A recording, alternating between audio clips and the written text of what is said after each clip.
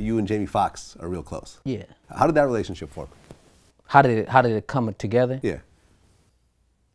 You know, back in the day, we just used to, you know, we used to be promiscuous, but in a safe way. Okay. And then it just kind of like, I'm talking about years ago, Living Color days or whatever.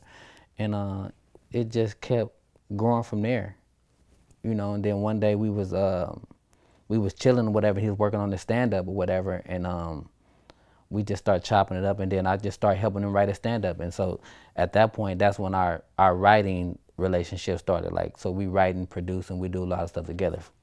Okay. So you actually wrote some of his stand-up? Yes. Dope. Now, this was before the Oscar and everything? Yes, before, yeah. Okay. When he did Ray, did you know that it was going to be as big as it was? Nah, nobody knew it was. I think it was supposed Ray to be, Charles, it's a pretty big musical figure. Nobody knew. We thought, I think it was made for TV at first. Oh, really? Yeah, it wasn't supposed to go theatrically. Really? Ray originally was a TV movie? Yeah. It was like more made for TV. It was independent. Okay. And then it just, I think the film just was really, really good, and they kind of switched up, and I think Ray Charles ended up dying, so it was a bigger story. Oh, so they were filming it while Ray Charles was still alive? Yeah. Oh. Ray Charles wasn't dead at the point. Aha. Right, because I remember when I saw it, it was like, oh yeah, this is the best music biopic since What's Love Got to Do with It. Right. You know what I'm saying? Right. Before, you know, You Want to Help Ike. Right. You know what I'm saying? Right. I mean, Jamie killed the role. Yeah, he destroyed it. What started to change, you know, since you're around Jamie all the time? Once he had that Oscar, what started to change? Jamie he don't necessarily try to, he don't really change like that. Like, I think he's more, he's like, has always just been humble. Like, I think he handles pressure great. I think by him being a stand-up comedian, like, he's used to pressure, used to attention, used to stuff. So I felt like that helped him kind of handle, like, you know, stardom, fame, Oscars, and like, I've never really even seen his Oscar like that. I probably held it like once or twice. He probably only held it like once or twice. Really? Mm-hmm. I mean, but that's the highest honor you can get as an actor. Yeah. Especially as a starring role and everything else like that. Yeah. Yeah. So, after you did Menace and you did Belly, you had a few roles here and there, but it wasn't really coming the same way. Right. Well, why do you think that was? I felt like I've always had a young look. I felt like I never aged. So, and I think like some of the other guys that were in my bracket, like Omar Epps and Morris Chestnut and all those guys, I felt like they had a manly look about themselves, and I felt like I always looked more boyish. So when you have movies like The Program and stuff like that Omar was playing Halle Berry, like, I just didn't feel like I looked like Halle Berry. I could be her husband or boyfriend. I always had like a boyish look. Okay. So that put me in it's like, okay, you have this guy that did this great performance, but he looks like a kid. You know what I mean?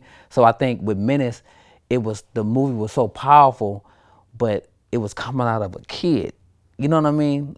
Opposed to a man. Like Tupac looked like a man when he did Juice. They look like little men, Juice and Omar. They look a little older. Okay. So, I mean, you talked about how you were doing independent films where it'd be like brown paper bag money. Mm-hmm. Where they would just give you Here go 20 racks. Here go 15. Here go 30. Yeah, I'm getting that. Okay. But that's just coming every so often. Yeah, yeah. You talked about at one point how you felt like you didn't need to audition and you didn't, you know, go and do certain things that you may have, you know, should have done at the time. Right. Do you feel that's fair? I felt like I just didn't understand that process, because I felt like coming from the neighborhood that I came from, you know, when you go to Hollywood and they tell you, oh, after this movie you're gonna be a star, you just believe it. I didn't have nobody in my family that was an actor before me, so I can only go on what I'm hearing. Hey, after you do Menace, you're gonna be the star, and if it blow up, you don't never have to audition again. You don't have to do this, you don't have to do that. So I just literally believed what I heard. You know what I mean? So you didn't have the right kind of agents and No, I didn't have the managers right kind of. I didn't have the right kind of stability. Like I feel like I had agents and everything, but you gotta understand if you're young and you just did Menace and the whole world loving you, and no one has prepared you for it, why would you want to? Would you want to audition? You'd be like, wait a minute, the whole world loves me. Like, what am I? Can't y'all see it? Can't y'all see the numbers? Can't y'all see this shit? What the hell am I coming in for? Right. So like, did you audition for Belly? No. No. They were like, okay, we want Kane to play Rico, and that's pretty much it. Yeah. I feel you, man. So you and Jamie were working on something. We did a he directed me in this short film called If I Was Your Eve. What was it called, T? Forgot about that shit. Yeah, we forget. Yeah. What's it called? Cause it had like 3 different names. Think If I Was Your Eve. Be My Eve. Something about Eve. It's something. Okay. And what happened with that? We did it. It came out through Project Imagine. It was something that he was doing with Ron Howard's company. We did it. It was cool. Okay.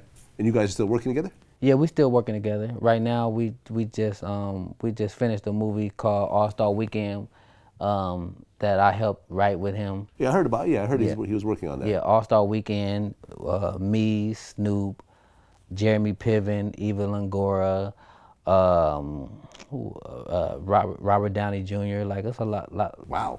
Yeah. Okay, you're talking about some Oscar winners. Yeah, in a there. lot of people in there. Robert Downey Jr. has Oscars, doesn't he? Yeah, I think he has something. There's everybody in there. Floyd Mayweather. Like, it's a lot of stars in there. What's the concept around it?